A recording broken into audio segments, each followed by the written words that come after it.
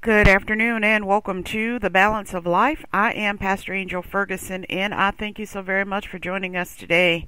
This is the day that the Lord has made. We will rejoice and be glad in it. Listen, I am so excited about what we're going to share with you today, and I just want you to get an understanding.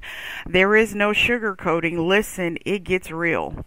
Life gets real. It gets real, and if you have not noticed, life will pass you by, but I want to encourage you.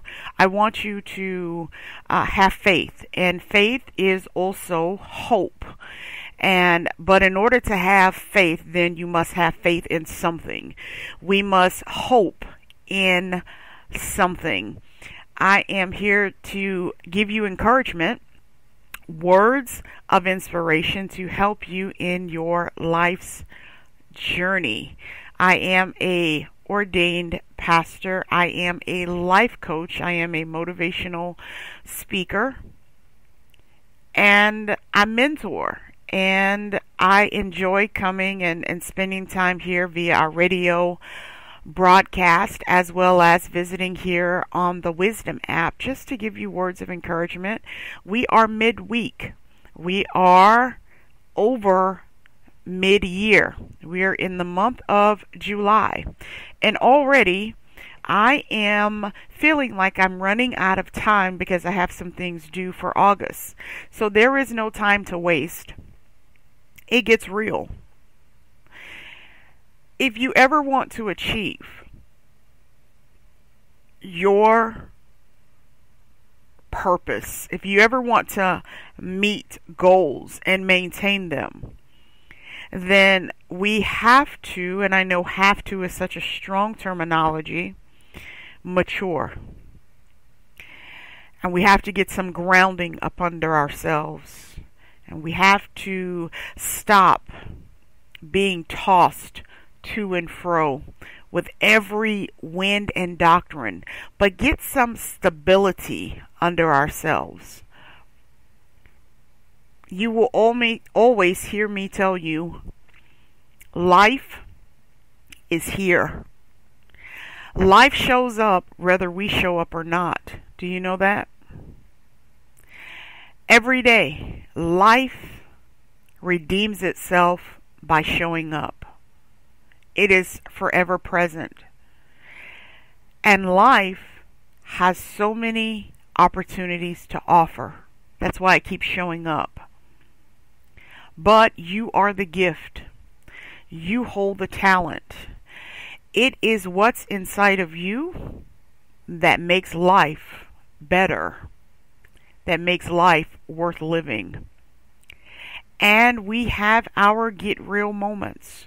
We have our what I call come to Jesus moments, which are reality checks. The reality check will always start with the individual, not with others. It starts with self-evaluation. It starts with finding out exactly where you are. No one should come along and tell you where you are. You know where you are. You know what you're hiding from. You know your weaknesses, and you know your strengths. Does it get real? Does it become sometimes hard? Do you get frustrated at times? Absolutely, yes. But what is it that you are working towards? What is it that you want to do? I tell you, when you have those moments that it is real, I'm talking like really real, gird yourself. Make sure that you are planted on solid foundation. You are equipped to do what's going on in your heart. There are no pity parties. You're going to have some days that, guess what? There is no one there to hold your hand. Hold your own hand, because it gets real. What is it that you want to accomplish? Hope. Have faith. Faith is real. It is real. have faith in something. First of all, have faith. You have to believe that you can do what it is you were called to do. Take time to study to show yourself approved. And put in the hard work. Because that is what it is going to take. Now and I always give you scripture text here, because I make sure that I line up with what the scripture says, and I bring practicality to it so that you can actually see it in your everyday life. It's not far away. Hebrews 11:1 says, "Now faith is the substance of things hoped for, the evidence of things not seen." So what are you hoping for? That's what faith is. Faith. Scripture says faith is the substance of things hoped for, the evidence of the things not seen. So in your faith, exactly what are you waiting on? What are you waiting on? What are you hoping for? Are you hoping that your purpose, your goal and dream will manifest, that it will materialize? What is it that you are looking for? When I look at the dictionary term of faith, it says complete trust or confidence in someone or something. Also, it says strong belief in God or in the doctrines of religion based on spiritual apprehension rather than proof. You just believe. Believe in what you were called to do. Believe that the very work that you are about to do, that many of you are already doing, that it is improving the lives of others, that what you do is benefiting the lives of others. I often take a look at those who deal with care, whether it is child care, elderly care. When I look at child care, I look at individuals who have the opportunity to help shape and care for the next generation. Oh, I can take a step further and look at those who, your OBGYNs and those who take care of the mothers who are about to give birth. They see them through the conception process, the pregnancy. And they are the ones to assist in bringing that new life into this world. That's an awesome job. But to be one who takes care of, to shape and mold that mind, you have to believe in what you're doing. So what I want to say to you today is, do not take your gifts and your talents lightly. I want you to take a look at what it is that you do. Now, there's a difference between being arrogant and being confident. We are all a part of a body. Many members, but one body.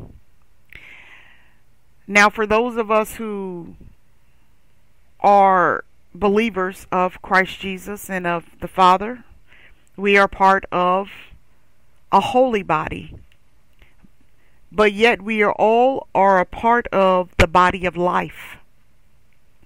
And we have a part to play. We have a portion to contribute to life.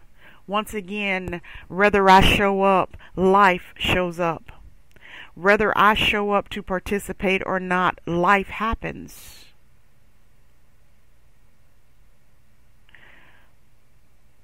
But ask yourself, what do I have to contribute to life?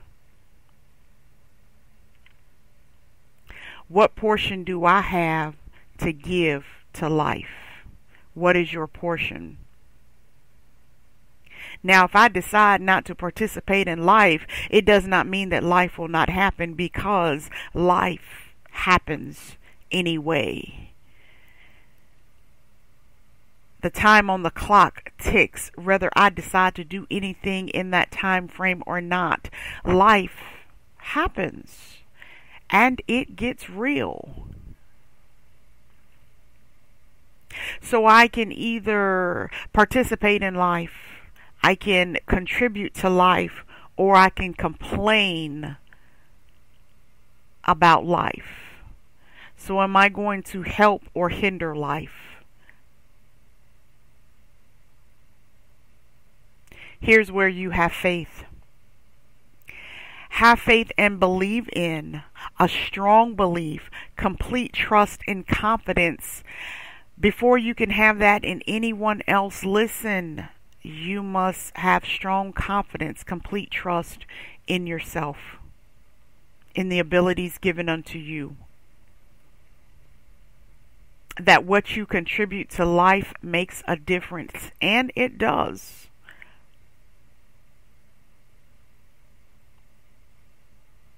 But if you don't believe in what you're doing, if you don't trust yourself to handle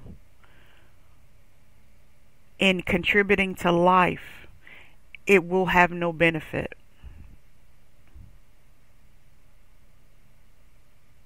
Oftentimes we wonder why we cannot reach a certain audience. It's because our confidence isn't there to believe in what we're actually doing.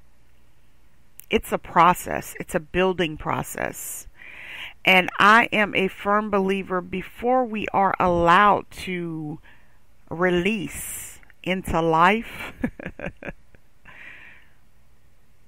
we're the first partaker. What difference has it made in your life? Are you inspired by what you do? Did you see any life-changing aspects going on within yourself?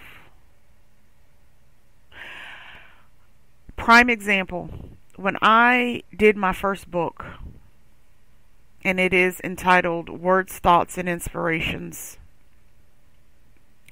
I had a come to Jesus moment. I had a reality check. I had a it gets real moment. Because I had to learn that I could not write and live two different ways. It just didn't match. It just didn't add up. It wasn't going to work. I could not write daily words of encouragement, inspiration, telling individuals the process of you have to crawl before you walk, before you run. If I was not going to walk that same path. And so one day it's like I had a moment. I had a get real moment that says, you know what, you must line up with the words that you share, because it did not match. It didn't go together. It gets real. If you are one who you are in the capacity of teaching, and there are so many different areas and genres of teaching, but if you're not one in a position to learn, then how can you actually teach? Are we actually taking the principles that we teach? Do we apply them to ourselves? Is that the way that we live? Is that the way that we walk? I've always been taught that you cannot teach above your experience or your knowledge. So if I'm not going to live it, then I can't share it.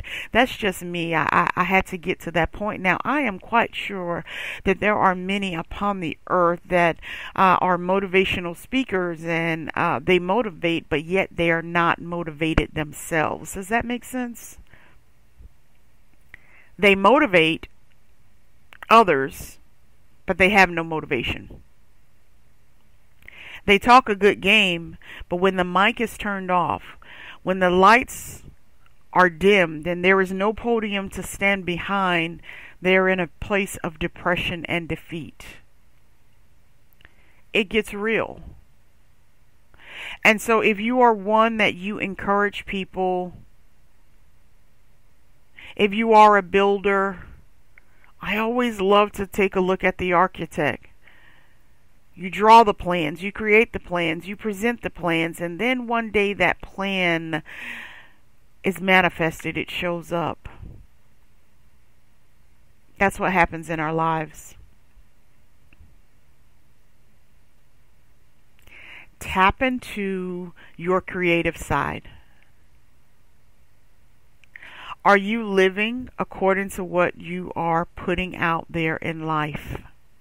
It's the old tale. I remember in my younger years, it was always something so funny. They said that you can tell a beautician because she often took care of the hair of others, but not her own. I took that as advice for myself. That day that I had that get real moment to say, wait a minute. You're not living and walking as you are writing. It doesn't match up. You are a full representation of what you put out there. I'm also always inspired by Nehemiah from the Old Testament. I'm inspired by him because until he could get behind the wall, he could not fully access the problem. It's the same way with us today. It's time to get real. Become one with your dream and your vision. That's the way to make it manifest. When you become one with the dream and the vision, you live it, you walk it, you talk it, you breathe it. You are the vision. Remember, life is the opportunity for your vision. Life is the opportunity for your dreams, for your purpose and your goals. Yesterday we shared with you a affirmation. Today I want to tell you it gets real. Every day is real. You're not living in some fairy tale land. Life is real. Faith is real. We can hope for something all we want to. You can hope that things get better. You can hope that that book gets written. You can hope that that business gets started, that that ministry grows and expands. You can hope all of those things, but if you do not put any action behind it, it's just still sitting there as hope.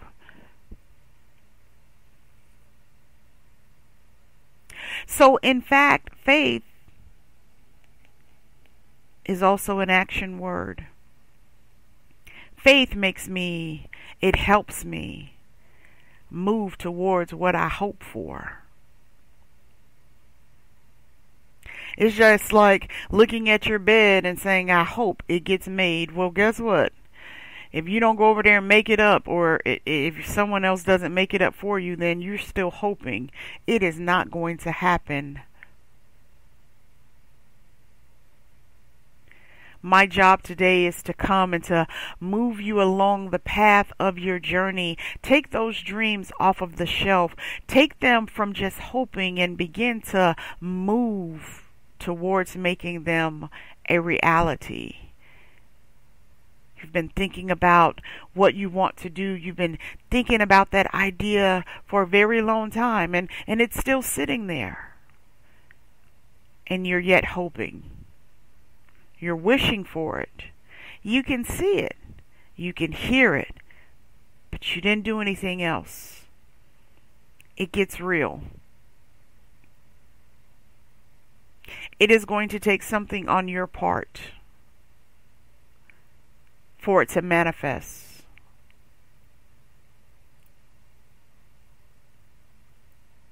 Faith is action.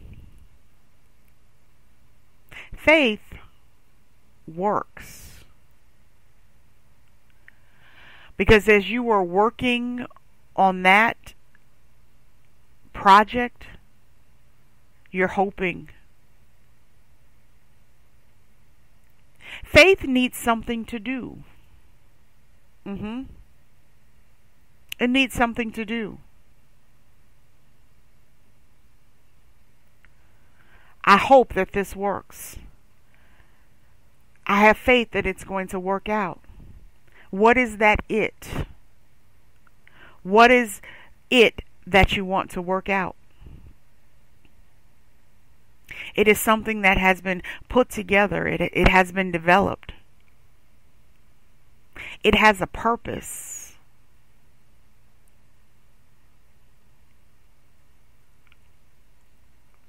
But faith needs something to do. Your faith is sitting idle and it's saying, listen, I know you have the dream. I know you have the vision. I know you have the idea, but I want to get to work. I need something to do. Materialize me. Put me together. Develop me. Perfect me. Grow me. Present me. Believe in what you do. So what is faith? Where is your faith? What is it that you believe in? If you're just tuning in, you're tuning in to The Balance of Life. I am Pastor Angel Ferguson, and I thank each and every one of you for joining us on today. I am excited. We're growing, we're living, we're progressing. I know that your life is changing and it is shifting, and the creativity is flowing. You have a vision, you have a purpose, you have a plan. And every day you show up. See, the thing about life is we have to show up for it. At the end of your day, do you ever review your day to say, what did I actually do? What did I actually accomplish? What did I do in life today? Because life happened, things happened in life. And if I take a good reality check on what I contributed to life, some of us will say, I didn't do anything in life today. I just lived. You didn't contribute anything. You just got up and you went through the ritual of the day. But your dream, your vision, your purpose is still sitting there. It wasn't touched. And then you have tomorrow. And your dream is still sitting there. The vision is still sitting there. Untouched, untapped. Life is deprived because you didn't offer your vision. You didn't give any input to life. And I want you to come out of that place of stagnation. And I want you to begin to give back to life. So oftentimes we sit at the feet of our elders and we hear them say, I wanted to do this. I wanted to do that. Sometimes we think that an opportunity will come around again and we miss those grand opportunities. I don't want you to miss that opportunity for that vision that's inside of you.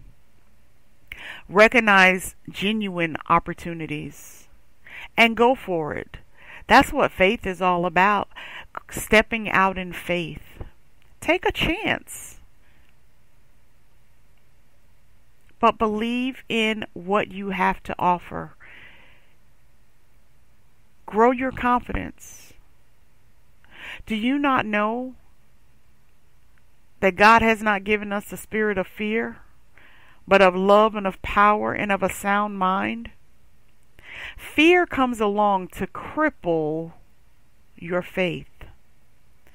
Fear comes along to stop you in your tracks of not pursuing the gifts and talents that are inside of you. That's what fear does. Fear will keep you in a room when you can actually own the room. Fear can tell you, don't come outside of this dark place. But I want you to overcome your fear.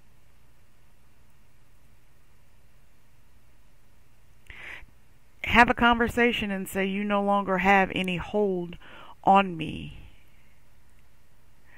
We're giving life that we may live it more abundantly.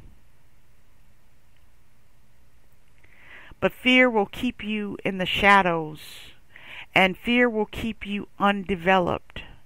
Fear will kill your faith. Fear will block your hope. And so you have to destroy fear. So don't be scared. Fear will also tell you that you will fail before you even tried. That's how fear keeps many in a room, and they will not contribute to life. And so today I want you to overcome fear. Step out in faith. Have some confidence in your ability. Believe in what's inside of you. Take your time with the work that you have. Cultivate it, develop it before you present it. And have confidence and say, I know that's good. Have confidence in what you do. Give it your best. Shut the mouth of fear. Do not keep company with fear. Do not entertain fear. Because if you entertain fear, fear will take over. Fear will cripple you. And guess what? You can pass fear to the next generation. Do you not know that you can pass fear to your children? Where they can see the potential in you. Have you ever heard someone say, you have great potential, but fear has told you not to express that potential? I came by to tell you to kick fear out. There are certain things that you want to achieve in life, and you want to do better for yourself and for your family, for your community. And so it gets real. That means that you have to shut the door on fear. And you have to say, thank you, life, for this grand opportunity. Here is my portion. There is more to you than you realize. I believe in it. I know it's there. I want you to begin to believe in it as well. Step out in faith. Faith is strong confidence, complete trust or confidence in someone or something. Let it be in you. You can do it. I know that you can. I know that you can. Don't forget to connect with us via our social media. Facebook, The Balance of Life. And if you are looking for a mentor, please feel free to connect with us. Our email address is thebalanceoflife1@yahoo.com. If you're looking for a mentor to get you to the next level, we are here to help you. Have a great day, everyone. Stay encouraged, encouraging others along the way. Have a blessed afternoon.